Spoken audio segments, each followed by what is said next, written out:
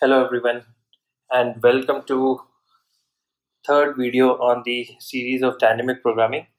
We're still solving some basic questions and they are more or less based on the same pattern. And today we are going to look at this question, treat for the cows.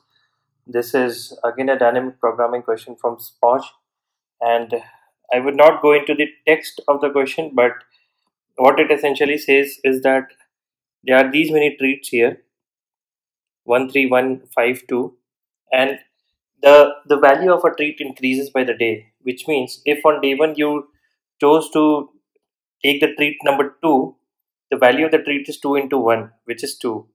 And if on day 2 you again choose to take the treat number 1, the value of the treat is 1 into 2 because the day has increased by 1, right? So the value of treat becomes 2. So in this fashion, we have to find out what is the maximum value that can be achieved out of these given treats here, right? So essentially the problem is 13152, right? 13152.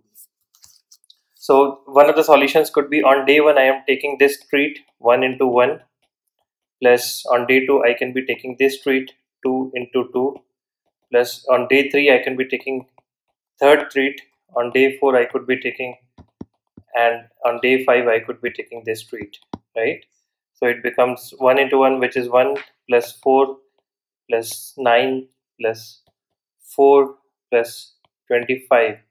So this is 9, and so 9 plus 9 is 18, and 18 plus 25 would make it 43, right? So this could be one of the solutions. There could be many ways to take the choices. So instead of this way, I could have taken, let's say, 2 into 1. So I could have taken 2 as the first 2 on the first day. Then I could have, let's say, taken 5 on the second day. Plus I could have taken 1 on the third day. I could have taken 3 on the fourth day, and I could have taken, let's say, 1 on the fifth day, which would have produced some value x, which is non-optimal. So what we need to do is we need to find out what is the maximum value of treat that can be achieved. And we, as per the constraint of the question, we can either choose it from the left or we can choose it from the right. We cannot choose it from the mid. So we have seen it in the past, right? We have seen it in the past wherein these questions, they generally appear as dynamic programming question, because let's say you are sitting at a node 0 wherein you have made no choices until now. So what you can do is either you can choose the first element and your array now becomes 1 2 1 2 3 4 5, right? So 0 1 2 3 4. So your array now becomes 1 to 4, or your array can become 0 to 3, right? Now 0 1 2 3, yes. Now you have other choices as well. Now here in this case your array can become 1 to 3, or your array can become 2 to 4. Again in this scenario your array can become 1 to 3, or the array can become 0 to 2. Now this redundancy of nodes is actually a sign that if we use trivial methods to solve the problem, we are going to solve the problem more than once. We are going to solve the same sub problem more than once, that we need to avoid, because for sufficiently large array this would take exponential time for us to solve, right, which is not optimal. So what is it that we need to do? So at any point of time we have two choices to make, right? At any point of time, so let's say I called x as my start pointer and y as my end pointer. So x points to the leftmost element, and so x is this, and y points to the rightmost element here, right? So our dynamic programming equation is actually dependent upon the value of x and y, which means there are two variables, right? Which means there are two variables that are actually impacting the decision that we can take at any given state in the array. Two variables implies that the dynamic programming solution, or the memoization variable, whatever you're going to take, is going to be a two-dimensional array, right? Because we have learned in the past that the number of variables is actually equal to the dimensionality of the dynamic programming memoization variable, whatever you're going to work with. And this is one of the most important fundamentals that I have at least kept in mind while solving a dynamic programming question. So now it becomes simple, so that I am actually going to work with an array of two dimensionality. Okay, and the question says that the length of the array is up to 2000, right? The length of the array here is up to 2000. So I am going to keep my variable as something like 2005, right? And now the most important part, at any given x and y, what happens? At any given x and y, we choose max of. So if we choose the left one, the value of the treat. So let's say the value of the treat becomes array of x into days, right?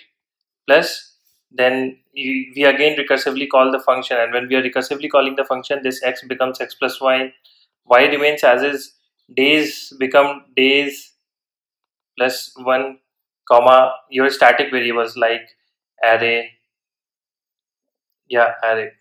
And then the other case could be when we are choosing the element from the right side, wherein this becomes array of y into days plus x remains as is, y minus 1, days plus 1, comma, array. So array is the input array that has been given to us. So this equation is going to be our dynamic programming equation, and with that in place, let us see how to write the code for this problem.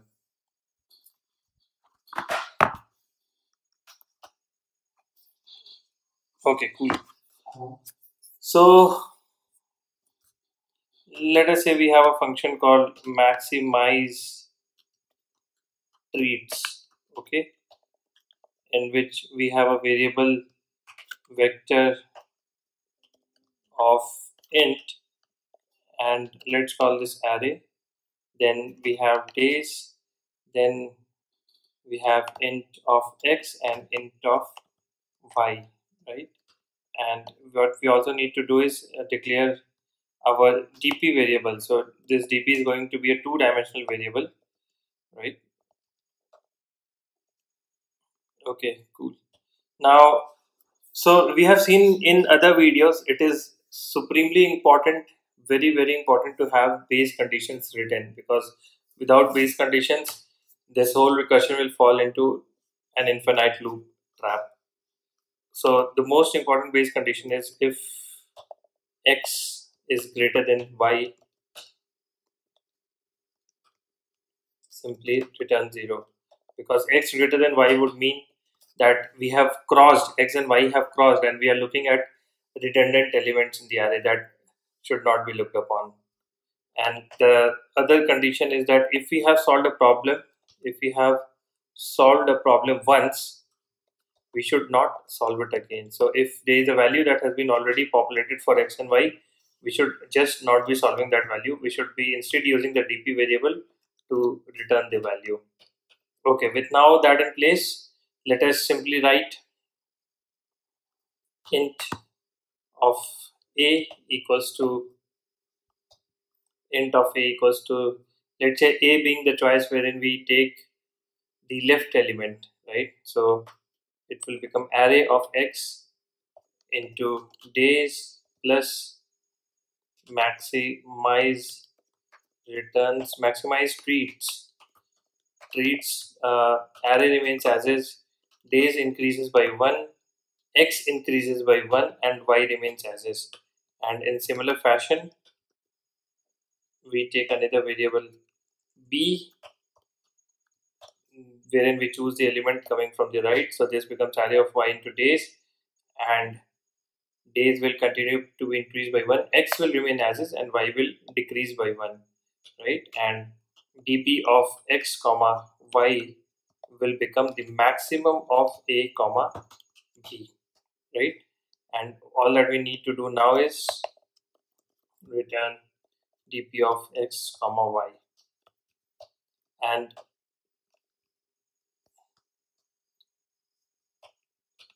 the way to call this function or use this function is assume that we have a main function. So the first step is actually to initialize the variable dp to -1 all the elements, right? Because -1 is serving as the identifier for us to figure out if a particular state of x and y has been solved or not, right? And then once we have set this variable, the other part would be to just take input of the elements, and we now have to simply call the function, which is int answer would be maximize traits, and vector would be passed as is. Days would be 1. Yes, days would be 1, and x would be 0, and y would simply be the array dot length -1. Okay, so that is how we will go about solving this question. And if you have observed, and if you have been following the other two previous videos, this is the exact same pattern that we have identified to solve the DP problem, wherein we first identify what is repeating, right? So here in our current problem, the different states of x and y are actually repeating. So that is one. And in second, so this is the first state. The first step is actually to identify what sub-problem is repeating, right? So once we have identified what sub-problems is repeating, we identify how many variables does it actually depend upon. Now in second step, once we have identified all the different variables that impacts the state of your DP, we derive the dimensionality of DP from there. And then based on the dimensionality of DP, all that we have to do is recursively call the formula to satisfy the constraints that we have been given in the problem.